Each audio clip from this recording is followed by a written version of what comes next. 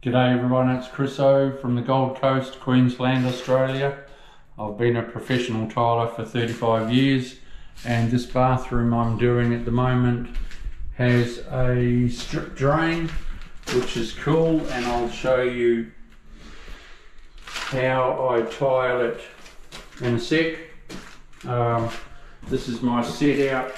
I've got an even cut to there. I had to step it down.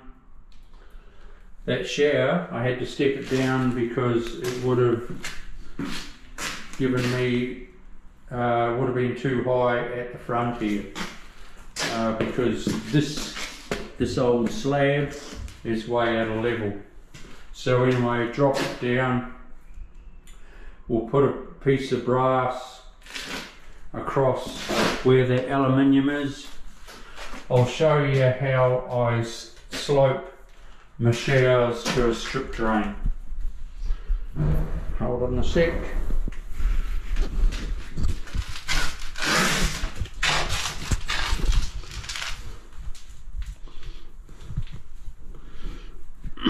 Right, so I've glued these in.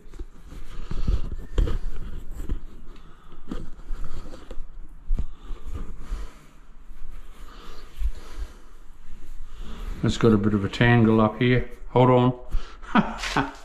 Yeah, so I've glued these in. I'm clipping them. I reckon these are absolute so neat, I reckon. You know, when you have, you've got to have a big enough shower though, I reckon. But can you see that bubble? You have beautiful fall from the outside down to your strip drain. These guys don't even need a shower door. I think they're going to put one in, but they don't need it. I like the effect of no door, no cleaning. You know, it's cool. Anyway, everyone to their own. So we'll just pop down a bit of glue, because what I'm going to be doing is popping the tiles that I've already cut. I'm just going to pop them in, but I'm going to be mudding them in at the same time, which is all cool.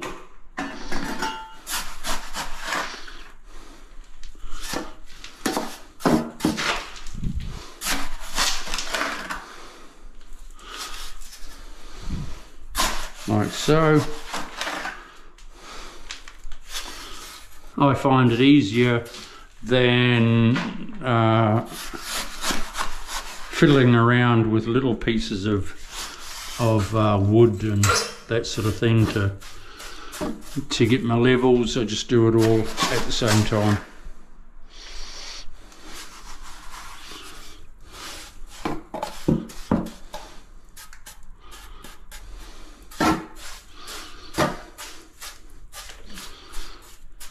I haven't cut this side yet, but I will do once I have this in place. So with my first one, you see all this. This is it's all on a slope that the water is running into the. It's running. If it hits the wall, it runs off that tile onto there and runs to the drain.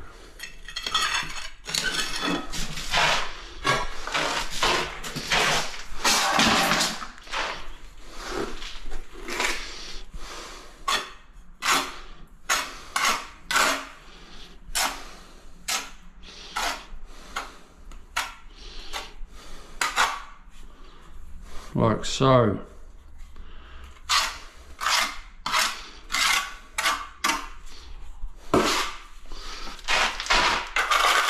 Dropping a couple of bits of glue, no biggie.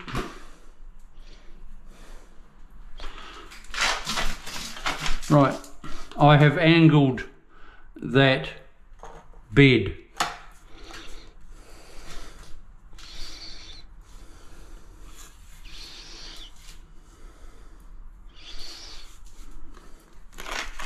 It wants to sink down a little bit, so I'll just get a bit more glue under it.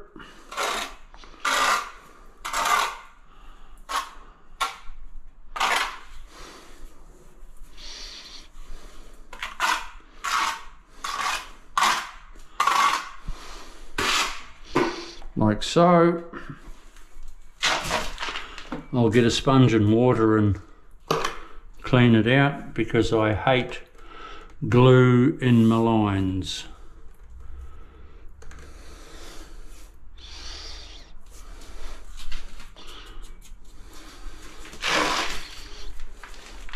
Right, so what I'm going to be doing is laying that there.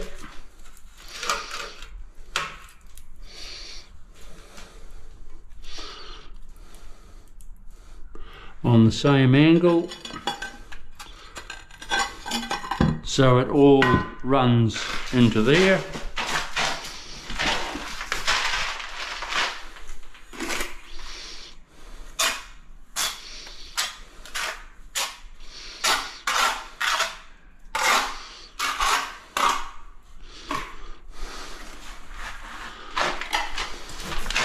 I'll sprinkle just a little bit more mud so I can tap it down into place.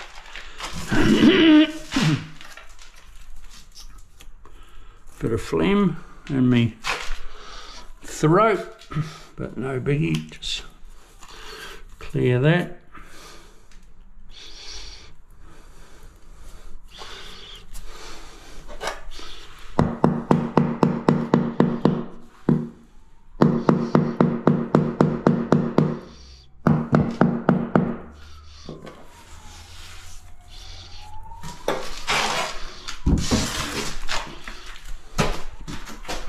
Wash my hands.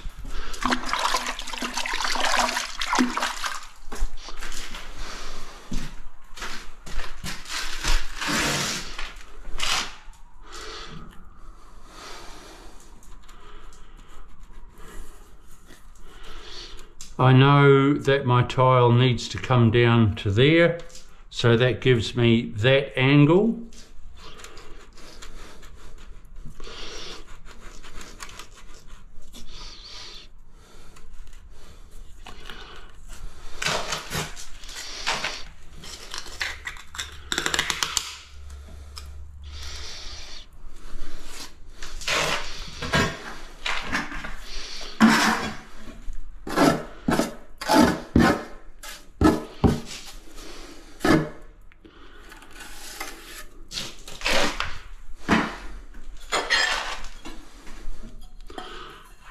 I've got to put glue on this yet, but I'll just tap it into place and show you what I'm doing before I turn the camera off, so you don't get bored.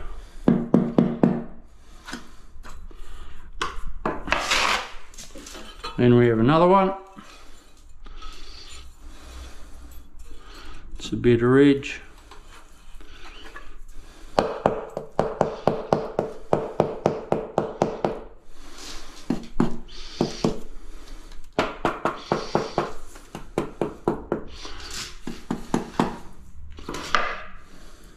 Right, see the principle?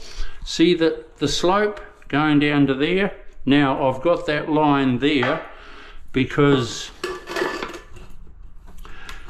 it's just to check it that I'm going dead level, the same as my level line right around. So when I lay my tile, it's bang on.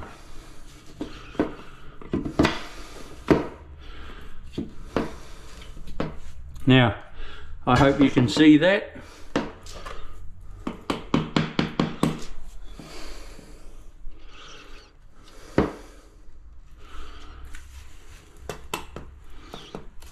That's how it's to end up. That could come up a little, just a smidge. So I'll pack a little bit more mud under that. and we're laughing.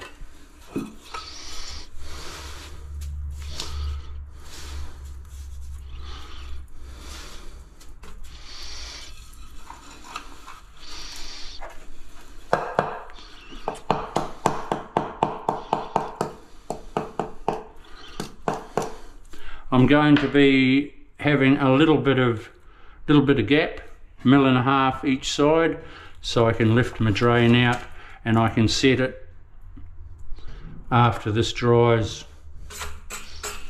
Okay, well, I'll come back to you shortly. See you, everyone. Don't forget to subscribe. That is how I do a strip drain. It's all falling nicely, beautiful. That's all tilted, if you can see, so the water just runs into there. What you've got to be careful with these drains, don't scratch it, Crusoe,